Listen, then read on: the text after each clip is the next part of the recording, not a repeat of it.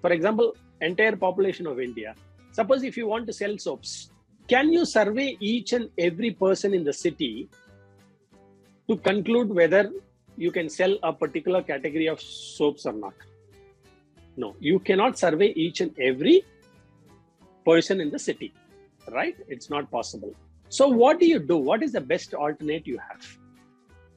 You take a subset, you take a sample and survey a few people, right? Movie reviews, how it happens. Do you take the review of each and every person who has attended a movie to comment on the movie? No. You take a sample, the person who comes from the theater. You take a few, and some people will not even answer, they just go, right? You take some samples. Election polls, exit polls. Is it possible to take the exit poll from everyone? No. Okay.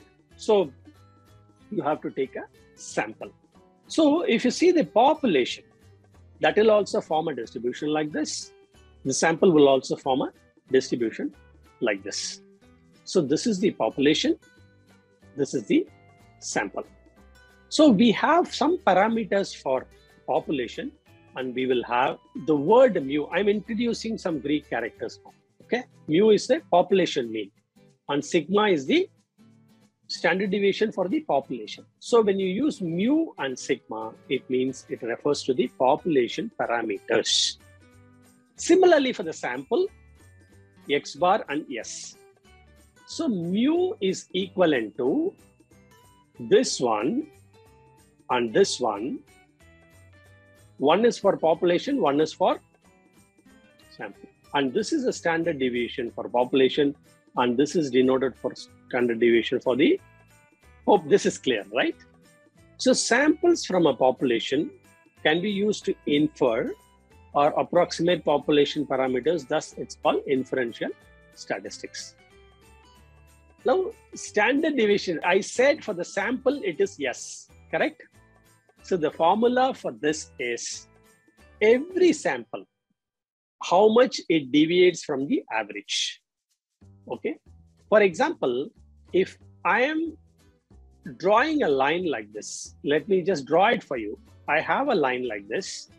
Okay. And I have a line like this. Okay. Now I might have 1 point here, 1 point here, 1 point here, 1 point here, and 1 point here. Okay. Now I see that what is x bar? X bar is the average for the sample. Okay. Sample mean. Now you see this x bar, this is deviating from here, right? Let me change the color. You see there is a deviation from here, right? From here, from this point, it is deviating here. So this is positive deviation, right? It is varying. This particular point is positively. But here, if you see this, it is negatively.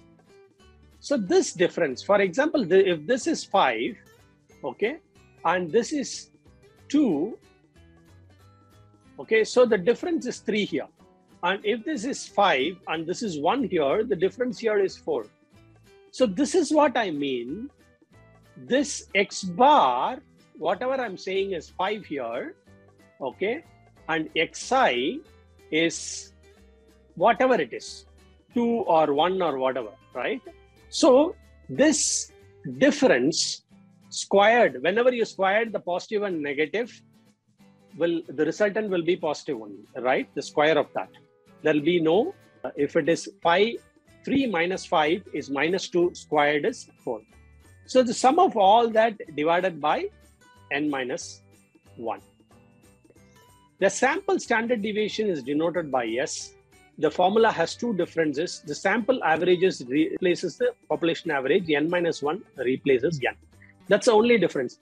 If it is going to be mu, it will be n, because the population n minus 1, there is something called degree of freedom. It is called DF or DOF, degrees of freedom. Suppose if you have 5 boys, average weight of 5 boys you know in the class. You are given the weight of only 4 boys. Can you find out the weight of the 5th boy? Yes or no? Let me give another example. You are given 5 apples. Okay.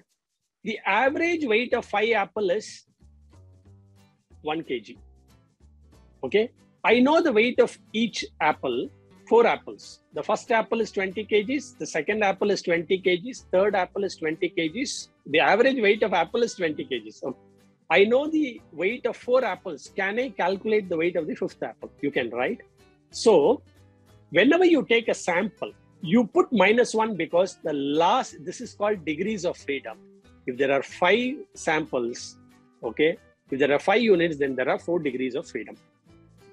And this is statistics. Do not worry about that. Okay, my request is do not worry about that. Just use this formula. Whereas if it is a population is supposed to be infinite.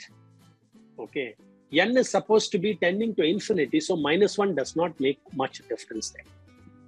Okay, and that's the reason for sample you put n-1. So this x's are individual observations that I showed in the graph here, and then x bar is the average of the sample and n is the sample size.